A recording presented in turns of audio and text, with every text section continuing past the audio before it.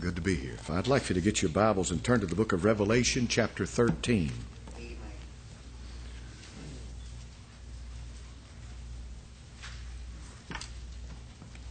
Revelation, chapter 13.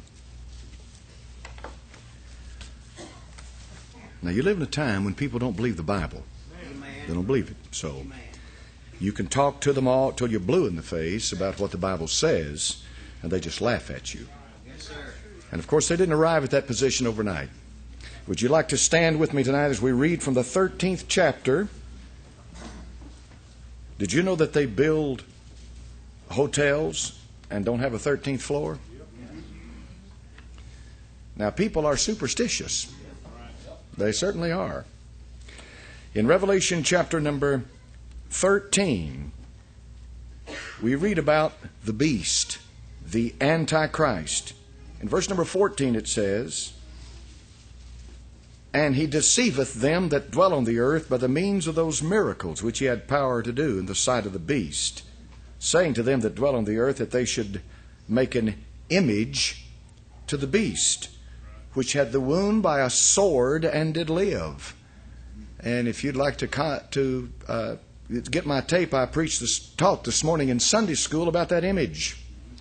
The image shows up more in the book of Daniel than any New Testament book, and the Revelation than any New Testament book, and it shows up more in the book of Daniel than any Old Testament book. 16 times in Daniel and 11 times in Revelation, the image is mentioned. And he had power to give life unto the image of the beast, that the image of the beast should both speak and cause that as many as would not worship the image of the beast should be killed.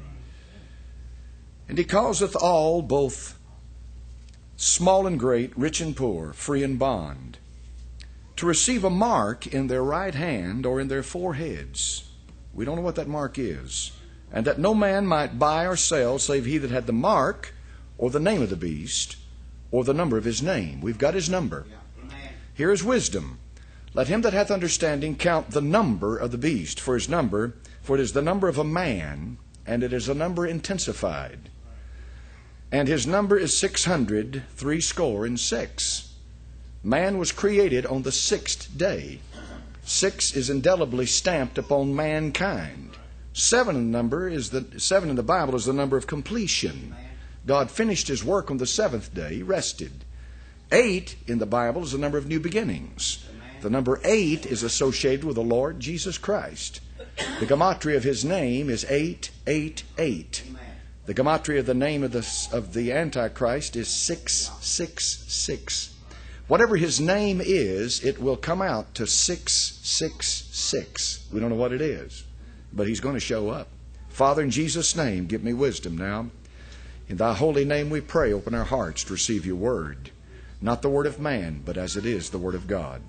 In thy name we pray, amen.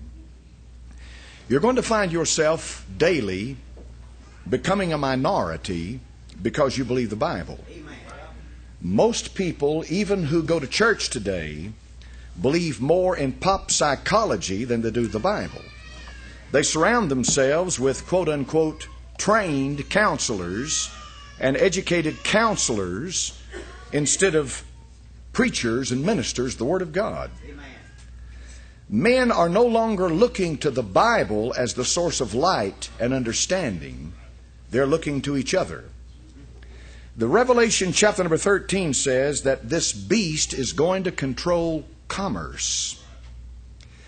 Now you've lived through, and it's not complete yet, but you're living in the most profound commercial time the United States has gone through since 1929. You're living in what's called a severe recession. Some folks have even referred to it as a depression. 2 of the largest car manufacturers in the world have filed for bankruptcy just in the last few days, General Motors and Chrysler.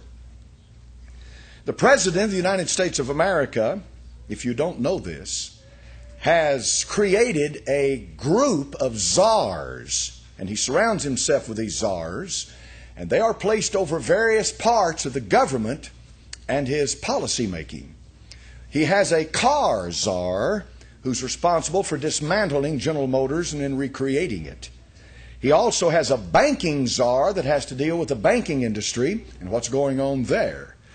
He has a czar that is dealing with the health industry. He's a czar that's dealing with all these different aspects of the industry, of Mr. Obama's administration. Just a few days ago, the President of the United States of America stood in Cairo, Egypt, one of the oldest towns in the world, and addressed the Egyptian parliament, I guess, or school or whatever over there, along with the Arab world. His speech was carried all over the world and watched by millions of people. Mr. Obama made some statements to the Arabs when he stood in Egypt, and one of the things that he said, which has gotten a lot of attention, is the fact that he made reference to Iran and to its nuclear ambitions. He made reference to the fact that Iran has a right to nuclear power as much as any other nation. Bill Kristol and Charles Krauthammer are two columnists in the country. They were interviewed by Chris Wallace, I think his name is, the younger brother of Mike Wallace, and he asked him about the speech that Mr. Obama gave. Bill Kristol said this. He said that if the President of the United States had intended to start a war in the Middle East, he's doing a good job. Charles Krauthammer agreed with him.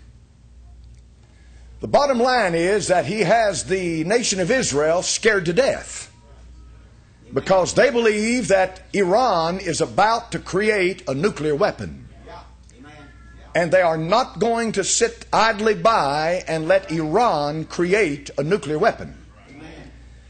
I don't know if you taught this in your history books or not, but back in the 50s, Nikita Khrushchev put some missiles in Cuba, 90 miles off of the coast of Key West, Florida. The president at that time was John Fitzgerald Kennedy. He confronted Mr. Khrushchev and told him if those missiles were not out of there in a certain amount of time, that they would be forcibly removed and we would go to war if we had to. So it was the Cuban Missile Crisis, and it almost brought the world into nuclear war. The reason that it almost brought the world into nuclear war is because 90 miles away from the continental United States, with atomic armed missiles aimed down your throat, the President of the United States at that time, John Fitzgerald Kennedy, knew that he could not defend and protect this country. There would not be enough time. When a missile only has to go 90 miles, they could have hit Miami, Florida very easily. So he gave him an ultimatum. And Khrushchev backed down. Thank God. And a nuclear confrontation was avoided. There is no difference between what's happening in Iran right now and Israel as to what happened then. Iran has already tested ICBMs, intercontinental ballistic missiles. They have missiles that are capable of carrying, or that's North Korea. North Korea has tested ICBMs, missiles capable of carrying nuclear warheads from one continent to another. Intercontinental ballistic missiles, which is another hot place. But these people in Iran have tested over and over again missiles capable of carrying nuclear warheads. There is no doubt in my mind or the mind of anybody in Israel that if Iran gets nuclear weapons, they'll either use them themselves or they'll give them to terrorists like Hezbollah, because they armed and created Hezbollah. So the bottom line tonight is that the United States of America is in a peculiar situation. If the President of the United States has given the green light to Iran to have nuclear weapons, why did he do it? Did he do it because he knows that it will bring about a war? That Israel will strike Iran. They have the Prime Minister in office who will do the job. Benjamin Netanyahu will do the job. Could it be that the President of the United States wants him to do that. He wants Israel to attack Iran so that he can step in and make peace. And a peacemaker in Daniel chapter number 11, just go read it. And look at how close you are to the second coming of the Lord Jesus Christ. Just think about it. If the war breaks out, somebody's got to make peace. And the Bible says Israel will sign a covenant with death and hell. And God says, I will annul the covenant that you've made with death and hell. And it's an amazing thing how you think, how in the world is this going to come about? And here all of a sudden, in just the last few weeks, it starts falling in place. The Bible says in 2 Timothy chapter number 3 that in the last days, perilous times shall come. I want to talk about tonight some of the perils of the perilous times. We're living in that time. This coming Friday, digital television will become universal all over the United States of America. Not just America, but other parts of the world. A lot of folks are completely in the dark as to what it means. Digital television cannot be received with the antenna that you have outside on your house. That antenna is designed for analog television, just like an analog radio and an analog signal. It's an entirely different thing completely. A digital signal has to do with computer technology. A digital signal has to do with a much higher tech. A digital signal must therefore be received with a digital receiver. If you own a newer television set, I don't know what the date is, but if you own some of the newer television set, it has the digital receiver built in. And you've bought a television set that will receive analog on one hand and digital on the other. But after Friday, they'll only broadcast in digital. And everybody's told in the country that this is so you'll get a much better signal. You'll get a better picture. And I'm sure that's exactly what it's all about, to get a better picture. Surely it is, don't you think so? Or could it be that the strange thing about a technology like computer technology that deals with digital, that it can send a signal that way and receive a signal this way? That it's bidirectional. That the signal is not only coming into your television set, but if the equipment is in the TV, it can also send a signal back to where it came from. That's true. That's not hype. That's a fact. I'm not saying your television can do that. I'm not even saying the box. Some of you may have bought a box to go with your analog TV so you can receive a digital signal. I'm not saying it can do that right now. But there's an awful lot of watchdog groups out there who seem to think that that's exactly where they're headed. That the idea is that they're going to have a television set up in your house where they can monitor what you're doing. Amen. Now somebody says that's awful wild. That's a wild idea. The other day I heard someone on television talking about this. How many of you have one of these things right here? About most of you do. All right. That is a digital receiver and a digital transmitter. Okay. In essence, essentially a small computer, especially if you have one of these Blackberries or something like that. You've got a computer in your hands. And if you have the capability in the one that you hold in your hands to log onto the internet and get your email and surf the web, how many have that? Then you have in your hands something that can be communicated to without you knowing it. Anytime you are logged on to the internet, you think you're on there looking at what you have on your screen and you're surfing the web and you're doing this and you're doing that. Have you ever had a little screen pop up, a little window pop up trying to sell you something? How many's ever had that happen? You didn't ask for it, you didn't want it, but it just pops up on your screen all of a sudden. Well, then somebody has control over what's going on. Somebody has the ability to communicate with you whether you like it or not. They have the ability to override what you're looking at on your computer screen. Now let me give you something to think about. If they can put a screen up on your computer screen, a little window, advertising whatever, If they can put that on there, and how many of you have ever logged on to fired your computer up and when you fired up Windows, most people use Windows Vista now. Some still using the older form of Windows. What is it, XP? You fire your Windows up, and here it comes up, and you're waiting for your little icon to come up, and the little music that it plays and all of that, and it comes up on your screen, and everything looks good. And then all of a sudden, this window pops up over here, and then this window pops up over here, and another window comes up over here, and you hit your mouse and you try to stop it, and it just keeps coming. It just keeps coming here, coming here, coming here. Windows are just flying all over the place. You got a virus. Let's say you try to log on, you get on your computer, fire it up, and here you are, everything's going along. All of a sudden, your computer freezes, just like that. And it just keeps freezing, just like that. That's another virus. Let's say you get on there and you start pulling up some work you've done. You've got a document in here. You've got a spreadsheet you've worked on. You've got a word processor you've worked on, this and that. You pull that thing up and it's nothing but a bunch of garble. And you've got all this work in this thing. But some worm has worked into that. And it's a virus. You can get a virus from an email. You can get a virus from logging on the web. You can get a virus from downloading files. You can get viruses a lot of different ways. People are writing new viruses every single day. They are putting something on your computer that you don't want. Now, let me give you something to think about.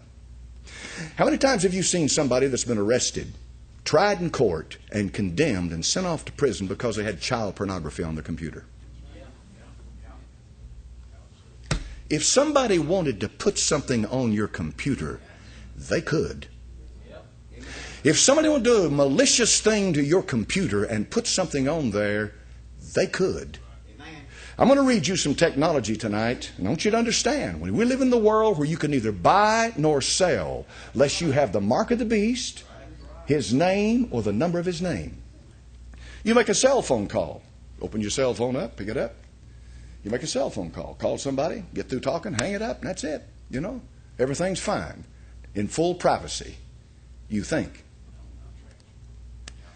On the internet, they're offering a program, and mark this down, anything that is in the commercial world was already in the government world. Okay? That's a no-brainer. Anything that any commercial company can do, the government has first call on it. All right. Now I'm going to get back to MySpace and Facebook in just a minute. How many of you know what Facebook is? How many of you folks over 70 have a clue what Facebook is? You don't have a clue, huh? MySpace. You ask any of these kids what MySpace or Facebook is, they can tell you in a heartbeat. And they got all kinds of friends. They got a list of friends on there they talk to and chat with and go on all in privacy. Isn't that wonderful? Here's a website. I didn't have to nose around long to find this. The reason I looked for this is because of what I heard on television. I listened to an awful lot of these guys like Krauthammer and Bill Kristol and others. I listened to these guys. Krauthammer, Charles Krauthammer. There are smart people, then there are very smart people. Krauthammer is very smart. I listened to this guy. I listened to his take on things. And the other day I heard someone, I can't remember who it was, but they were talking about your cell phone. They were talking about the fact that somebody can control your cell phone. And they were saying that you can take your cell phone and lay it down on the table, and you and someone in the kitchen carry on with the conversation, and they can be listening to every word you're saying, and it's not even open. That they can track you if you walk out of this building. They use the technology's come at the point now to where if you got your cell phone with you, they know where you are. So these people are selling, and I can't tell you what it is because we're on the internet, we're on TV and all this. But here's what they say they can do. Have you ever wondered what your husband or wife is saying on their cell phone? Now you can listen and completely undetected. Using the same technology as law enforcement agencies worldwide, you can now see who they are calling, read what they are texting, and hear what they are saying, and more. Is your spouse cheating on you with someone else? Is your daughter still seeing that no-good jerk? Is your business partner making backroom deals? Are your kids secretly buying drugs? With their technology, You can view the contact list on the person's cell phone. Get the information from their contacts. How many of you got contacts on your cell phone? I've got 400 on this one. People in the church. Read text messages. View calls made, calls received. Set the target phone to call you whenever it makes or receives a call. In plainer words, if I have their software, I can hook up to your phone and I can set it to ring me when you get rung. All of this included. Listen to live calls, extract text messages, view photos, stored on any phone, read call logs safely and securely. You see, the thing about a cell phone is they keep a log. That's how the law convicts people. The police know that, and they use that to convict people with. And this program says that nothing is logged. You leave absolutely no trace on the target's phone. Get it now while it is still available to the general public. Here are the frequently asked questions. Will it work in my country? Yes, this product does not depend upon country or mobile network. It will work anywhere in the world. Will I have to install any software on the phones I wish to spy on? No. This product only needs to be installed on your phone. Can you send me this product on a CD? No. We do not physically ship our products. All of them are instant downloads. No monthly fees. No software to install on the target phone. Quiet, safe, stealth. I read this thing and I thought to myself, can this be legal? With your purchase, you will get 2 extra bonus spy items. Bluetooth spy suite for your PC or laptop. Several never-before-released cell spy beta programs for all types of mobile devices. And it's only $100. And I thought to myself as I read this, if these people have this, then other people have this. And then therefore your privacy is gone. That all someone has to have is your cell phone number, I assume, and by calling your cell phone number, transfer to your cell phone whatever it is in this spyware they have, where they can from that moment on listen to your cell phone. That's quite a thing, isn't it? You can track people like that. They can neither buy nor sell except they take the mark of the beast. Now, if you are a gossiper and you've drug everybody across the coals this past week and all kinds of names been flying across your cell phone, somebody's got a list of it. Or they could have. Or they could buy the list. I could see how somebody could be blackmailed. And I could see how somebody could be condemned. I can see how something like that, if it falls in the wrong hands, could be used on you like you wouldn't believe. Identity theft is one of the biggest crimes of today. Identity theft. People on Facebook and MySpace are very naive.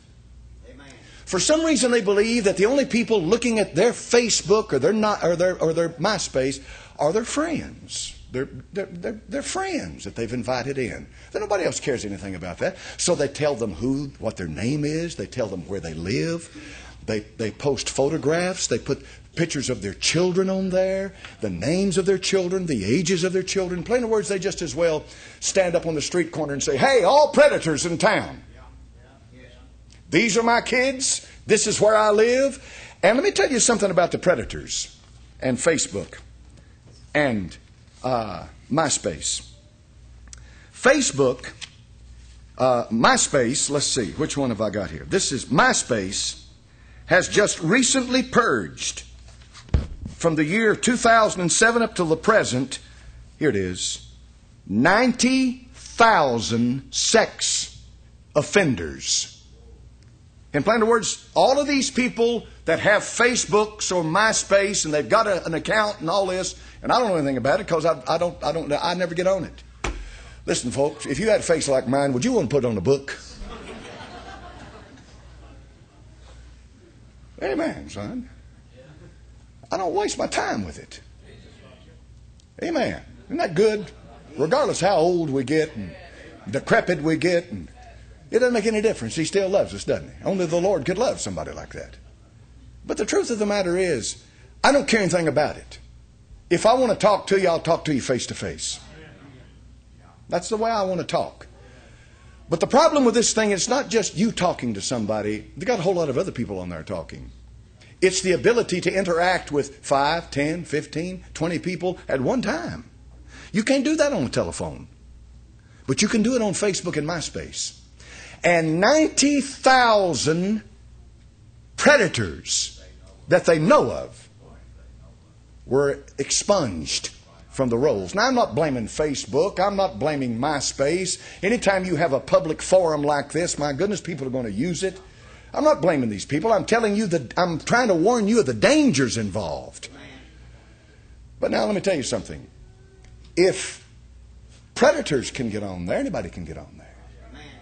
And what you've done is made your life public to the world. Don't you think that's kind of foolish? Don't you think you're very foolish if you make your life public to the world? You don't want to put the names of your children on there. You don't even want to put their photographs on there. You don't want somebody to know what your kids look like. The only people who know what your kids look like are the ones who go to church with them and your school teacher and your next door neighbor. In this age that you live in, you can't trust anybody. But my point is this. Your privacy's gone. And the ability to snoop is there. And if somebody in the wrong position of power wanted to, they could watch every move you're making. And they could tell when you're coming and when you're going and who you're talking to and what you're saying. And the technology is present that if they wanted to plant evidence against you, they could. If a governmental agency wanted to make you a child pornography, where you own child pornography, they could put it right in there. And you have to defend yourself then. The district attorney brings charges against you and arraigns you, indict you, and you have to come before a jury and defend yourself. The government's got all kinds of money. We don't have any money, but they got unlimited resources. All I'm saying is this. When it comes down time for the Antichrist to put the noose around your neck, he can put it around your neck and force you to conform to his rules and regulations. The technology is in place right now to control the public. Right now. It's not tomorrow, today. And I think that a lot of folks are just real naive about it. I really do. I think they're naive. They're naive. Berit Kios is a Swedish girl, I think. She's Swedish. She's a good Christian woman. She's written a lot of books, a lot of articles. We used to publish her work when we had our newspaper. Her name is Berit Kios, K-J-O-S, pronounced Kios. She had an article on her website about an organization called Echelon. Echelon gets into a much higher thing than selling software over the internet where you can spy on somebody's cell phone. Echelon gets into governmental capacity and capability. It is the ability to spy from one country to another. A lot of reports have been made about it. A lot of investigation into it. Jack Anderson, you know about him, wrote an article, and it's entitled "Uncle Sam is Listening." It is the rise of terrorism and the government's responsibility to protect its citizens balanced against the freedoms that you have in the Constitution. Are you following me? The Patriot Act that was passed under President Bush took some of your freedoms away for the purpose of monitoring terrorist activities. A good thing to monitor terrorist activities, but it cost you some of your freedoms. Now, you say it's not a big deal. Well, let me tell you something, folks. There is no country on this earth free like we are. And there's a lot of people that like to take your freedoms away from you. The United States becomes a thorn in the flesh of the Antichrist. He doesn't like our freedoms. He doesn't like that. But our founding fathers wanted you to have freedom. And that's what that Constitution was about. And the First Amendment said you have freedom of speech. And they're trying to take it away from you with hate laws and hate speech laws. The Second Amendment of the Constitution says you have a right to bear arms. The state of Tennessee, as you know, just passed a law overriding a veto by the governor of Tennessee. The law was passed by the Senate and the House that if you have a concealed carry permit, that you can carry a weapon now into a restaurant where they serve alcohol. It's a felon. It's against the law. And it won't be a law until July the 14th, I think. But the governor vetoed that, saying that guns and alcohol don't mix. I'm not up here to argue anything. I'm just showing you something. The state legislature overruled him. So therefore it becomes law July the 14th. It's the idea that you must strike a balance between freedoms that are given to you. Once they're gone, they're gone. You have a freedom to assemble peaceably. That's what we're doing here tonight. We're assembling peaceably. Under a dictatorial communist regime, you couldn't assemble like this without permission from the state. Freedom, therefore, becomes the death knell of the Antichrist. He can't handle the freedoms. All right, now follow me here. Watch for the one who wants to take your freedoms away. And watch for whatever he can use to do it. And you'll have to say it tonight, that whatever motive that our President Bush had, he was instrumental in beginning the downfall of freedoms in this country. And of course he kept the country safe. But it has cost you, and it will continue to cost. And the framework and structure and superstructure for the Antichrist to be able to do what he wants to do is coming in place. This is what's important. It's not any one thing. It's the conjunction of a lot of things. You have a financial crisis, which causes the door to be open to be able to do something else. You have the technology present. You have the law written. You have a war right now ready to start at any minute. You have the men capable of taking control, taking power, seizing it. And get ready, because you're going to see the man of sin, the son of perdition, and you're going to hear a shout, and you're going to be called out of here. Now, if you see them start, if this week, I don't know what's going to happen. Mark it down now. They're not going to tell about it. They're not going to. Netanyahu's not going to get on TV and say, "We strike Iran 6 o'clock tomorrow morning." When it happens, it happens. All right. It's the element of surprise. That's always a big issue in war. It gives you the advantage, the element of surprise. So when Israel strikes Iran, there'll be no warning. They've already been doing all kinds of tactical maneuvers. Just recently had the largest full-scale mobilization in the country that Israel had ever had. Huge mobilization. In plain words, everybody went where they're supposed to go and did what they were supposed to do in time of war. So Israel is ready. They're ready. They tried to deal with the President of the United States. He sent the message loud and clear to them. Iran will have nuclear technology. That is saying to Israel, it's time to fight. Yes, sir. And like I said at the beginning of the message, it may go much deeper than that. It may be that he intends to let them fight so he can stop the fight and bring peace. And then be hailed throughout the world as the peacemaker. And boys, you better watch. Amen. If that doesn't excite you, it does me. Amen. Watch for when it happens, it'll be over. By the time you get it on the news, they'll have already struck. The bombs have already been sent, the bunker busting bombs, whatever the technology they got, it'll already happen. And what you'll be getting when the news comes, you'll be getting Iran's retaliation. That's what you'll get. Yes, sir. There's already, last week, they caught it. He was called a Facebook murderer. He was tracking women down on Facebook. He lusted after. He had a family and everything, and he was killing. He traced Was he a serial killer, the one that they... He's a serial killer.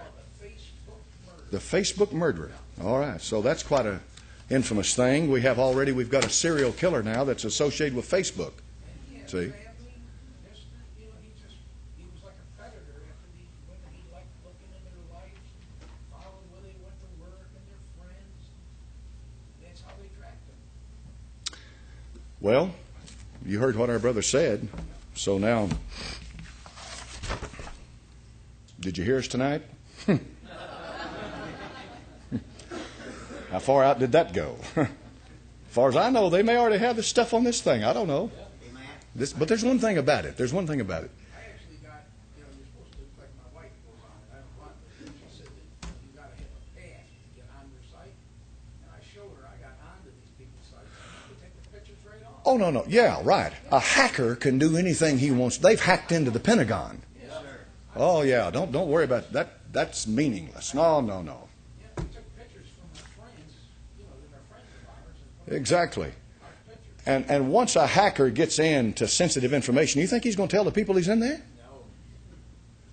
Why, these people in the Pentagon right now are some of these high, highly sensitive information. They could already be hacked right now, Sir. and they don't know it. And Google follows you. When you go on Google, they follow everything you do, and they'll give you advertisement focused at wherever you go. So if you like Ford trucks, or they'll give you commercials for Ford trucks. Or they're actually because they follow me. Like when I go on eBay, they give me like the movies. We were looking for a Lassie movie, and they come up every time. I say, what is it with this? That's that old boring Lassie stuff. You watch that? Good night. They send me little things about cosmetics. Google, it's amazing. I grew up watching Lassie. That's some clean entertainment, buddy. Lassie. That's all there is to it. Hey, clean entertainment.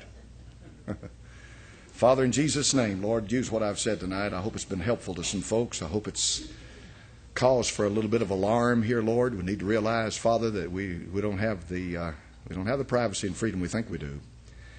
But there's all a reason for it. There's a reason. We know there's a reason. We know it's preparation for the man of sin, for the Antichrist. We know that. We rejoice in the fact that the Lord's going to come back soon.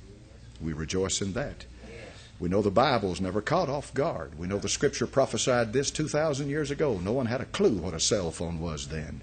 I didn't even know what a cell phone was when I was a boy. I remember ringing dials, phones. Father, it's here now. It's here. And I pray that you'd use this for the glory of God tonight. In thy name we pray. For Jesus' sake we ask it. Amen. Let's stand.